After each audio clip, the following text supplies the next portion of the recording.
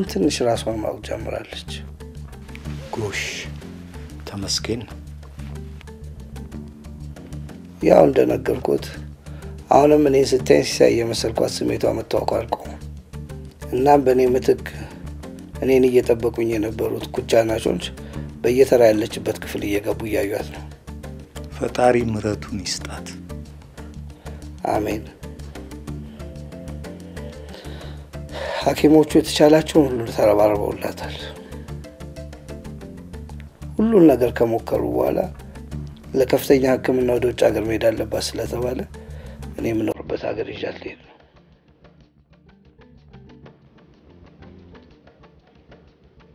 የምትወዱ ሰው ወደ ህይወት ሲመጣ በጥርጣሬ ከማሳደድ ይልቅ በእምነት ብትቀበዩ ይሻልሻል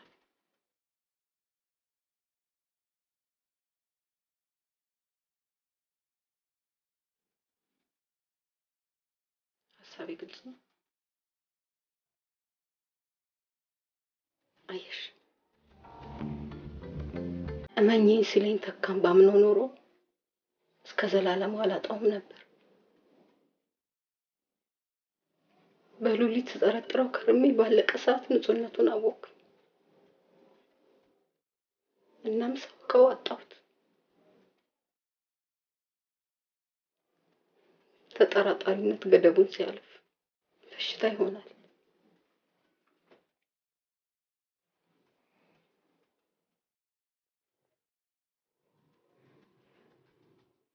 ትልቅ ምክር ነው መከርሽ ሁሉንም ጨርሼ እንድነግርም አትጠብቅ አሁን ለጊዜው መሆን ፈልገው ከራሴ ጋር ብቻ ነው አንድ ነገር ይገባኛል ምናልባት ከዚህ በፊት ጥሩ ያልሆነ የፍቅር ህይወት ከነበረሽ አትጨርሰው ባና ከዚህ በፊት ስለመጣውበት የሚሆን ከዚህ በኋላ ስለሚሄድበት መንገድ ምንም የምንባባለው ነገር የለንም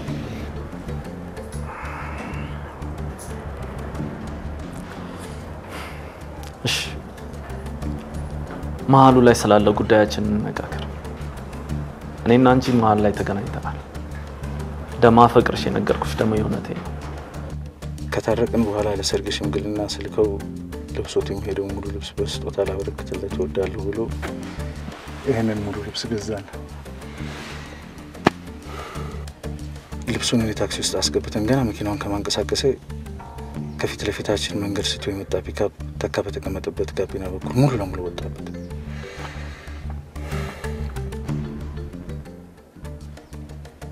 ነገ በመሰሩት መልካም ስራ የትላንትና ስህተቶቻችሁን እጠቡት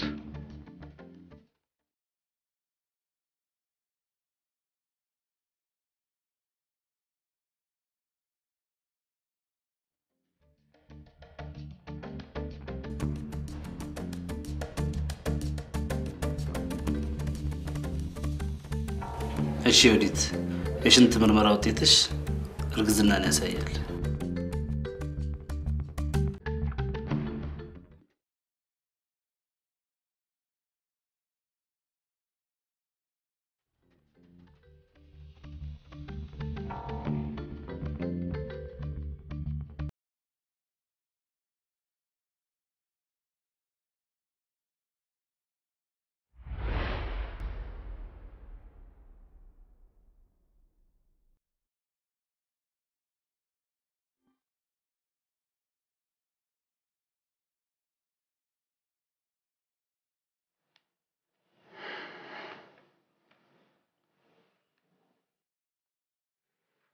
ማመን አቅቶኛል ወዲት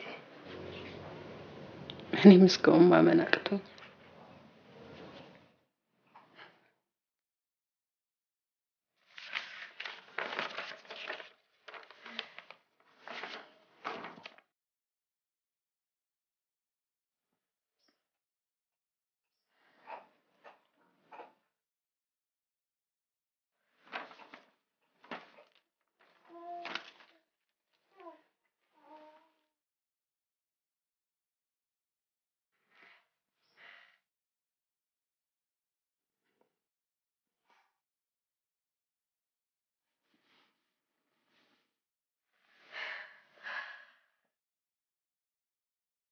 ተካልኩ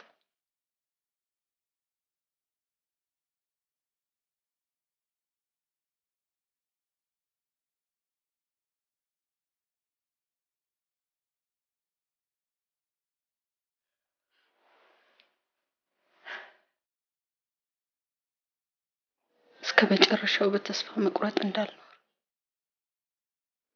ሌላ ህይወት መንገድ ስላሳየኝ ነው ይሄን ሻማ የለኮስኩት።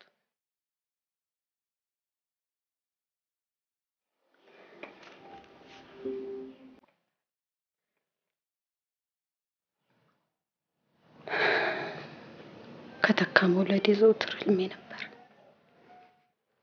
ያውቃለሁ።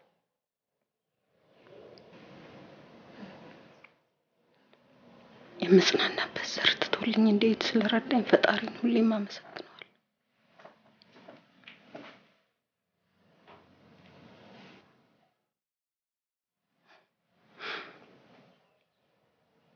እንግዲህ አባዬም አያት አንቺም አክስት መሆናችሁ አልቀረም። በእርግጥ መጽናኛ ትቶልሽ ሄዷል።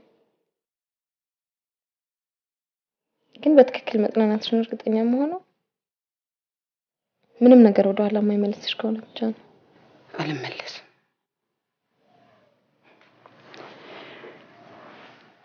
ለኔ የሚሻለኝ በህይወቴ ውስጥ የተፈጠሩትን ነገሮች ሁሉ አሜን ብሎ መቀበል እንደሆነ ገብቶኛል።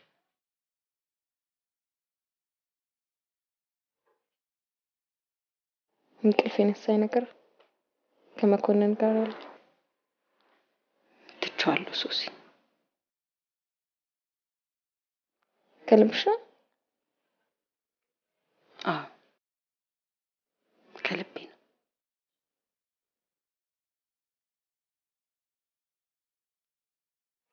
ተካ ጥብቆ የነገረኝ ትልቅ አደራ ስላለብኝ አይምሮዬን ካበላሽብኝ ክፉ ሀሳቦች ራሴን አርቃለሁ። ስለዚህ አትፍሪ።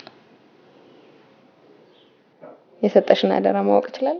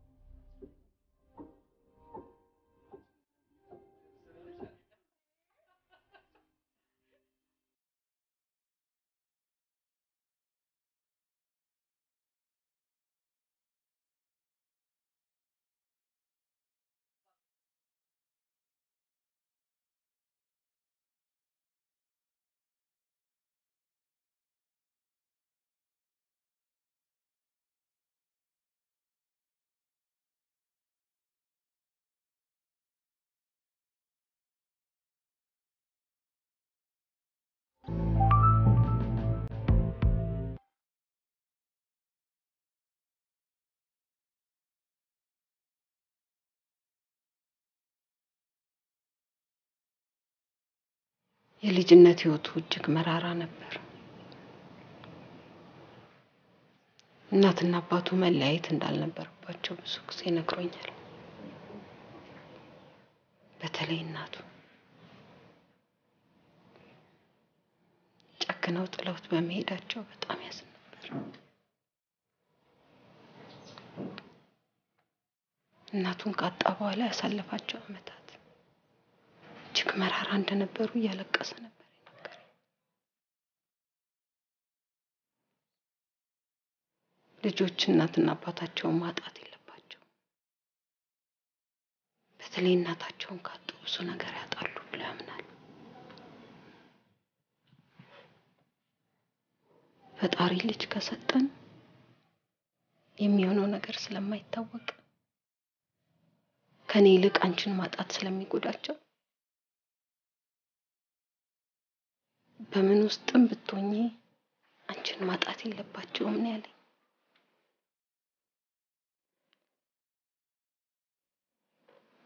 ስለዚህ ታካበ ልጅነቱ ያጣውን ለልጁ በማድረግ ከሰዋለሁ አይመስልሽ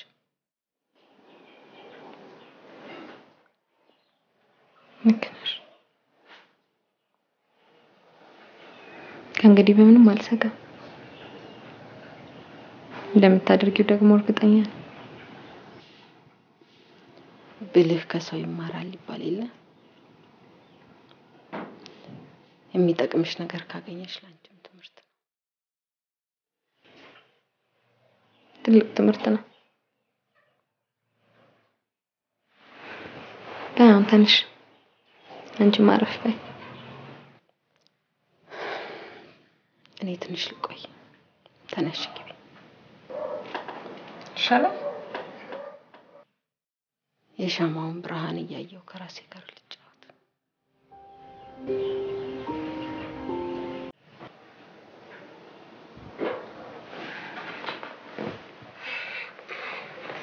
ላልሽ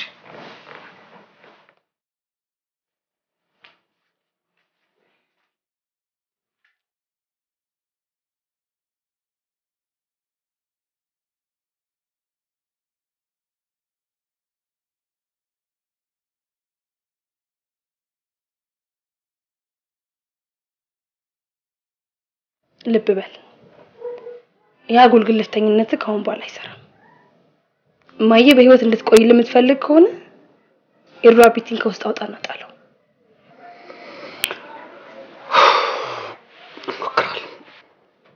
አድርጓለሁ በለኝ አልበቃም እንዴ ምኑ እስራቱ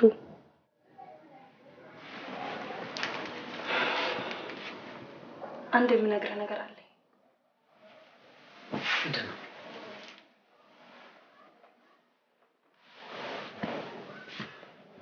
ላገባ ነው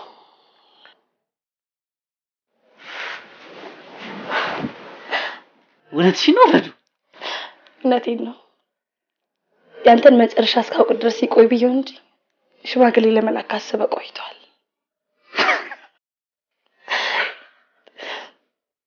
እርግጠኛ ነኝ አቤል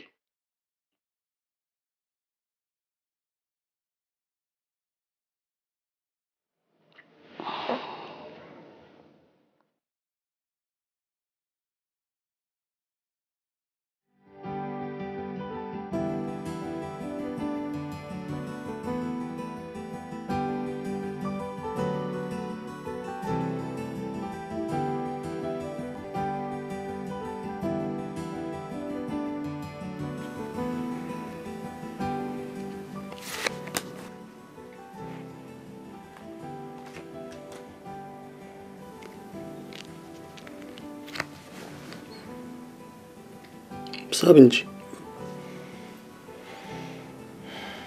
ባቂ ቅርብኝ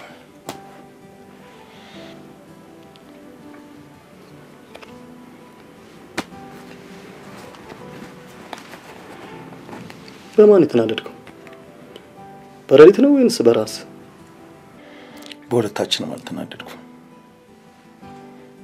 ብቻ የሆነ ጥያቄ በውስጤ ተጭሯል የምን ጥያቄ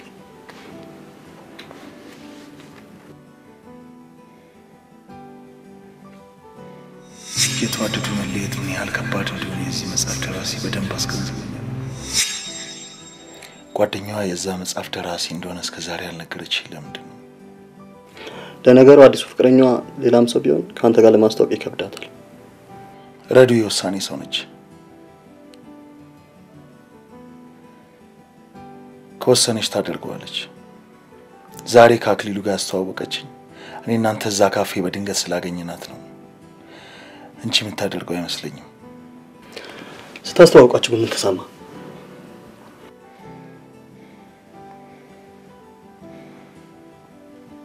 ለአንድና ለመጨረሻ ጊዜ መለየታችንና ምን የተቀበልኩ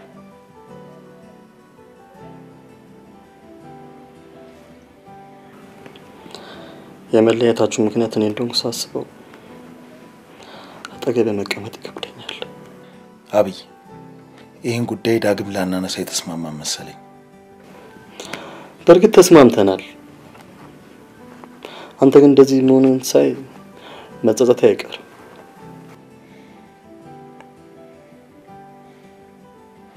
እኔም አንተም እንዳንጸጸት አንድ ነገር ማድረግ አለብኝ። ምን ልታረግ አሰብክ? ካደረኩት በኋላ ብነግር ይሻላል።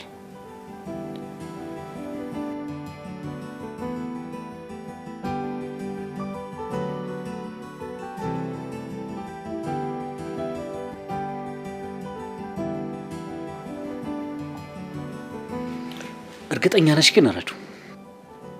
ስለምን? በአቤል መቁረጥሽ? በጣም እርግጠኛ ነኝ። እሺ አምነሽበት ካደረግሽው ምርጫሽን አከብራለሁ። አጋጣሚው ግን አይገርምም? በጣም ነው የሚገርመው። እስቲ አስበው፣ አንተና መኮንን የተገናኛችሁበት አጋጣሚ፣ እኔ ወርቅ ቤት እየሰራው ከአክሊሉ ጋር የተገናኘንበት ቅጽበት፣ በሽጉጡ ሰበብ ከነ መኮንንና ከነ ሉሊት ጋር የገባንበት ትርምስ፣ በፊልም ውስጥ ፍርቱና እንድጫወት መመረጤ፣ አሁን ደግሞ የኔና የደራሲው ጋብቻ። ይህን ሁሉ ሳስብ ደስታ ነው ፍርሃትም ነው የሚሰማኝ። ፍርሃትን ምን አመጣው ታዲያ? እኔ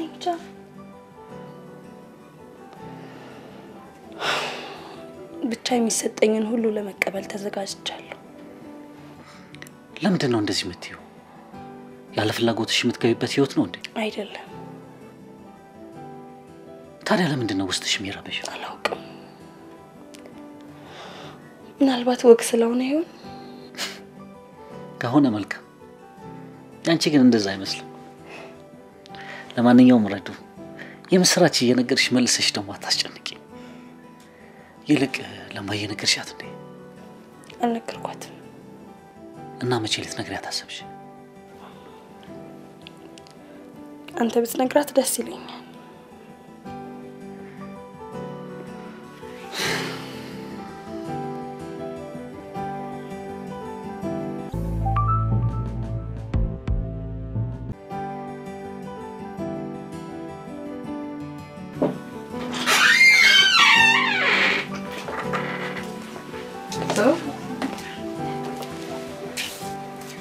ታዲያ ነገ እንደመሸ ቢቀር ይሻል ነበር።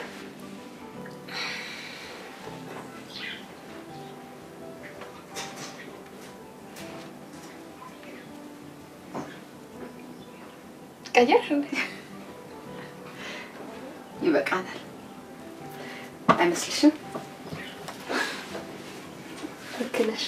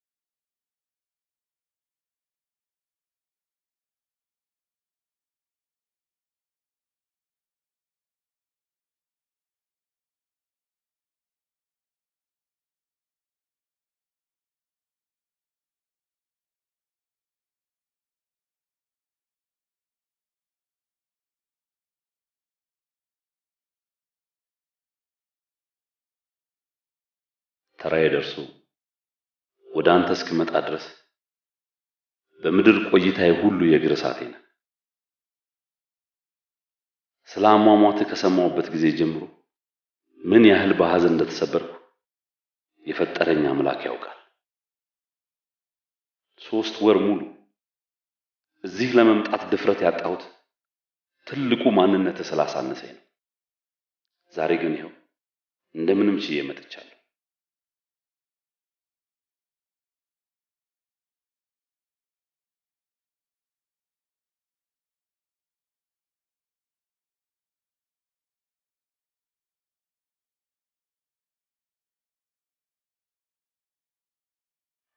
ይቅር በለኝ ወንድሜ። ያንተ ጓደኝነት ትልቁ የአምላክ ስጦታዬ ነበር። ይሆናል ብዬ ባላሰብኩት መንገድ ቤቴ ቢናጋም የትዳሬ ጠበቃ እንደነበርክ ግን ከምን ጊዜውም በላይ አሁን ገብቶኛል።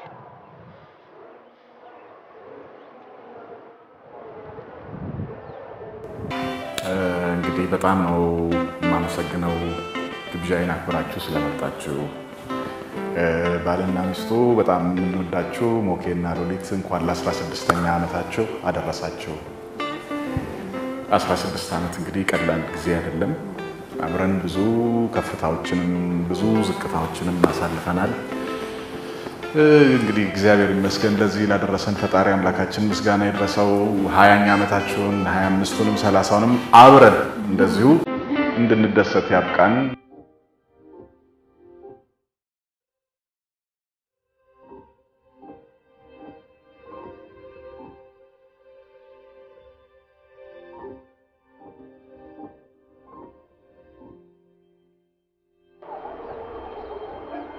እጅግ የምታስፈልገኝ እውነተኛ ጓደኛዬ ነበርክ። የሆንክልኝን ሁሉ እያሰብኩ በዘመኔ ሁሉ በልቤ ውስጥ አኖርሃለሁ።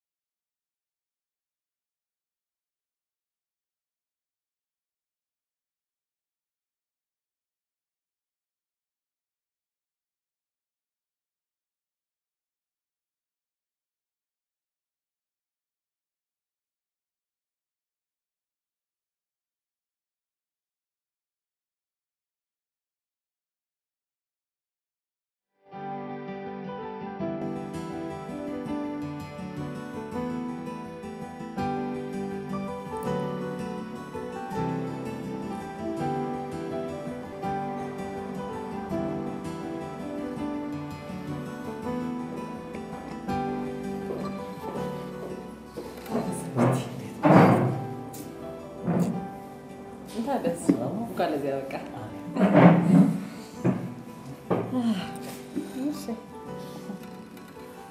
መኮንን አይመጣም እንዴ? ደውዬለት ነበር እየደረስኩ ነው ብሎኛል።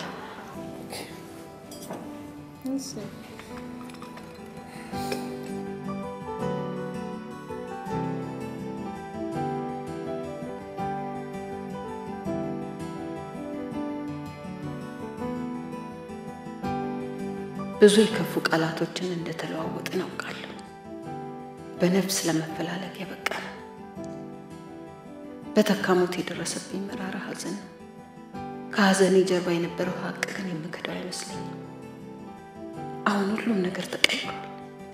ከዚህ በኋላ እኔ እናንተ ለጥፋት አንፈላለግም። በዩዲት ምክንያት እንደማትረበሽ ቃሌን እሰጥሃለሁ። ምክንያቱም ፈጣሪ ለኔ ሌላ አዲስ ቀን ሰጥቶኛል።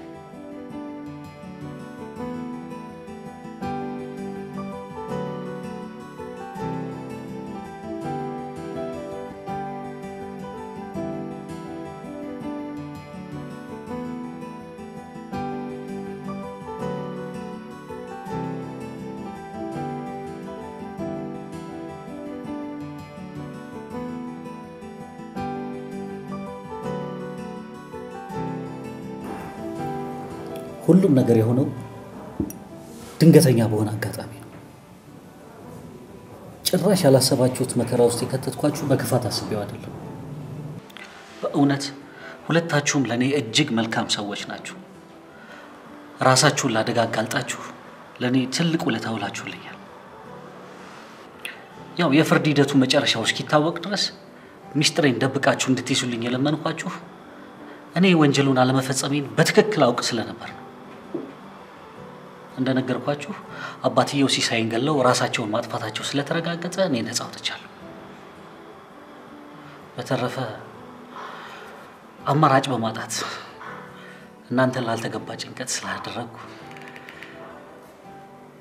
ይቅርታ እንድታረጉልኝ ነው።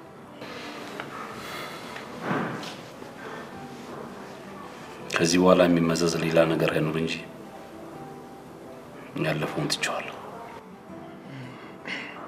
አያ ቢቲ ራስን ለማዳን ስትል ሌሎች ሰዎችን ችግር ውስጥ ማስገባት አልነበረም። ምንም እንኳን ስህተት ቀን ስህተት ቢሆን ግን ከዚህ በኋላ አካሄድ በሰከነ መንገድ ሊሆን ይገባዋል።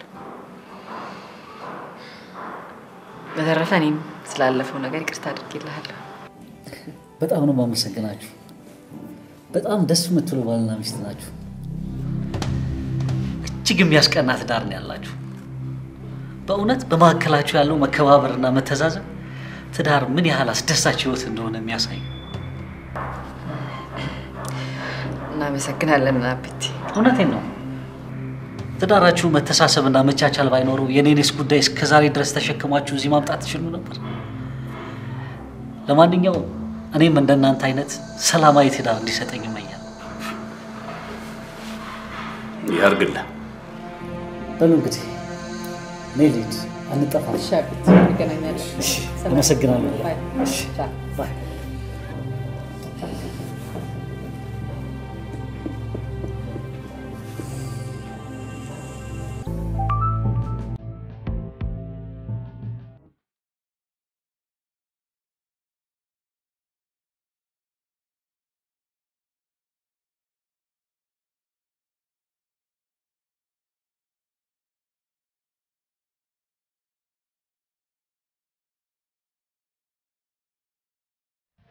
እሺ ሰላም ነህ?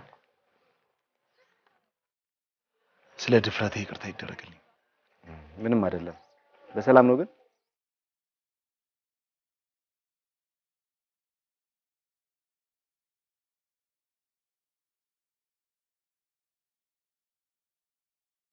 ያን ሀዘናችንን እስክንጨርስ ብዬ ነበር ታግሼ የጠበቅኩ። አውቃለሁ። አሁን ግን ይበቃናል። በፍጥነት ወደ ፍቺ ፕሮሰስ እንግባ።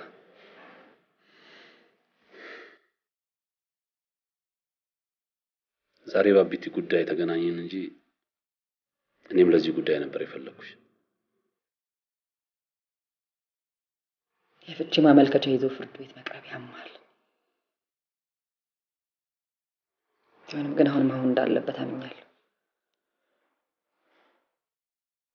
ስለዚህ ቢያንስ ሂደቱን እስክንጨርስ ድረስ እኔም አንተም የልጆቹን አእምሮ እያዘጋጀን እንቆይ።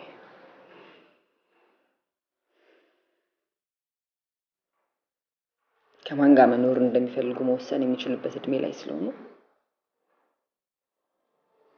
ምርጫው የነሱ ነው።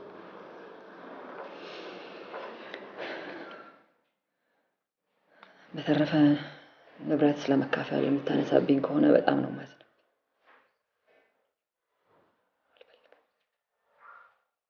ከልጆቼ የማስበልጠው ንብረት እንዲኖረኝ አልፈልግም።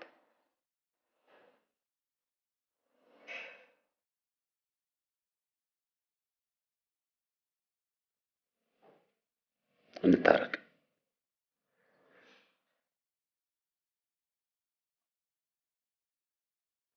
ማለት ባንፋታ መልካም።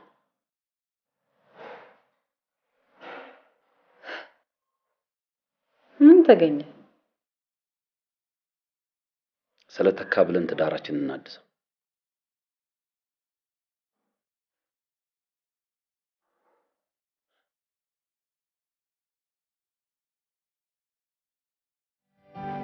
ያን ጊዜ ደውዬ ስለ መጽሐፍ አስተያየት ስሰጥ የረዴት እጮኛ መሆኑን በፍጹም አላውቅም ነበር። እውነቱን ለመናገር እኔ ራሴ አንተ መሆንን አላወቅኩም ነበር። ይገባኛል። ለማንኛውም ረዱ ከዚህ በኋላ ከኔ ያጣችውን ካንተ ማግኘት አለባት። እንደምታገኝም ተስፋ አደርጋለሁ። ዛሬ እዚህ ድረስ የመጣሁት አንድ ነገር አደራ ልልህ ነው።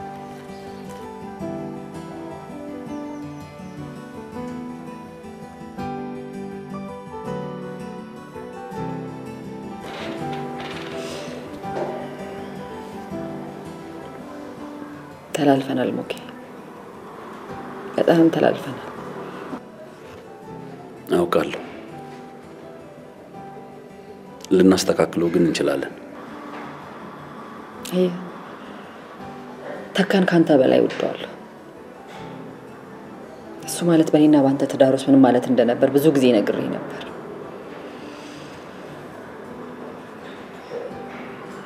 አሁንም እንዳልከው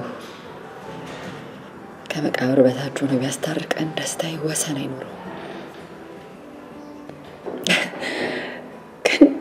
ግን እናንተ ብንታረቅም አንታረቅ አልገባኝም አየ ከዚህ ሁሉ ድካምና እንግልት በኋላ እንታረቅ ያልከኝ የተካማማት ውስጥን ስለጎዳው ነው እንጂ ምናልባትም ሉሊትን ስላወካት ወይም ደግሞ ለልጆች ስላዘንከላቸው አይደለም ባይሆንስ ታዲያ ጓደኛዬ ለመታረቃችን ምክንያት ቢሆን ያው አንቺንም አወኩ ማለት አይደለም አየ እዚህ ላይ ነው ግብዝነት ምንድነው የምትዩ ከመቼ ወዲህ ነው ይቅርታ መጣይ ግብዝነት የሚሆነው ዛሬ ሆነ አንተ አደረከው ምናልባት ምን እናንተ ተስማምተን አንተ ወደ ቤት የምትመለሰው አላቃትም ከምትላት ድብቋ ሉሊት ጋር የደባልነት ህይወትን ለመቀጠል ነው እንጂ ምናልባትም ትዳርህን ለመታደግ ስለፈለክ አይደለም ስለዚህ ተካን ወሰን በሌለው የወንድምነት ፍቅሩ ዘላለም ሳከብሮ ኖራለሁ ያሞኑ ግን እኔ እናንተ መለየት ግድ ነው ስለዚህ በፍጥነት እንጨርስ ደናል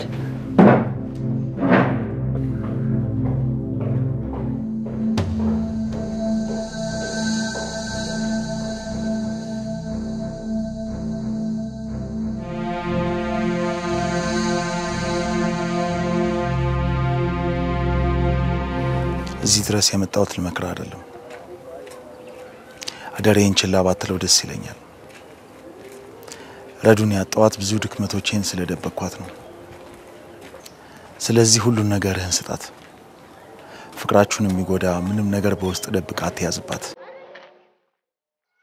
እንዲህ አይነት ደካማ ሰብና እንዳለ ካወቀች ከኔ በላይ የምትጎዳት አንተ ሳትሆን አትቀርም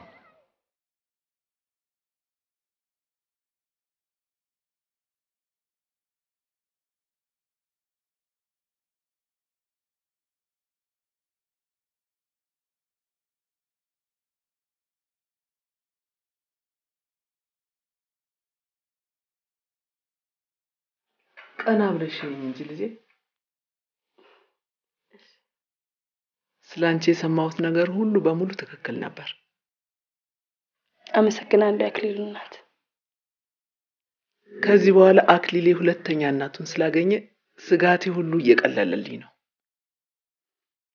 እኔም እርሶ የሚመኙለትን አይነት ሚስት ለመሆን የምችለውን ሁሉ አደርጋለሁ ተባረኪ አሜን እሱም ጥሩ የትዳር አጋር ሊሆንሽ ተዘጋጅቷል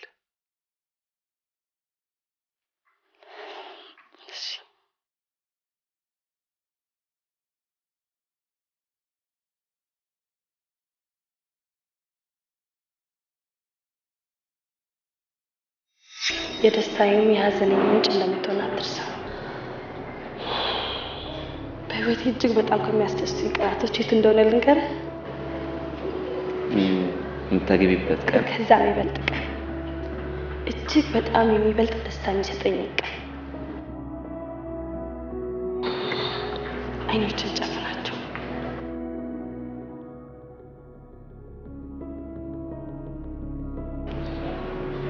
እናቴ የምሆንበት ቀን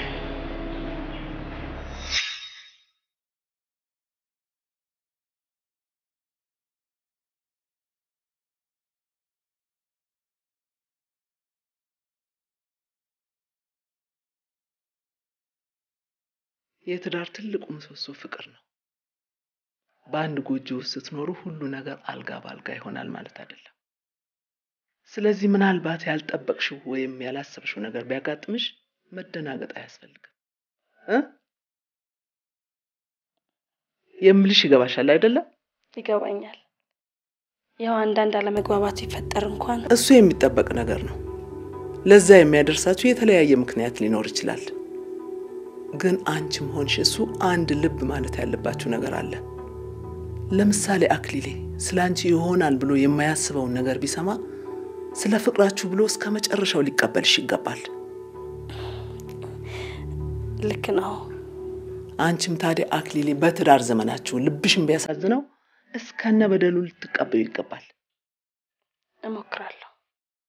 አመሰግናለሁ። አንቺም ታዲያ ይሄንን የምታደርጊ ሆነ ምንም ቢገጥማችሁ ትሻገሩታላችሁ። በይ እንግዲህ እኔና በልዩ የሚበላ እስክናዘጋጅ እዛው አክሊሉ ክፍል ሆናችሁ ስለ ሰርጋችሁ ተማከሩ።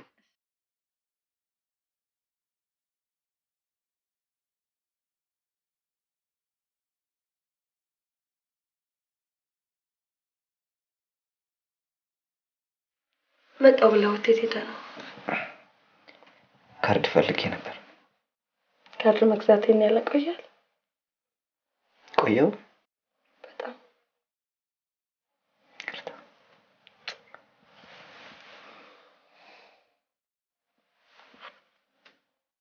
አስተያየት በጣም ጨንቆኛል አክሊሉ። ችግር አለ? ሁሉን ነገር ዛሬ ማወቅ አለብሽ። አሁን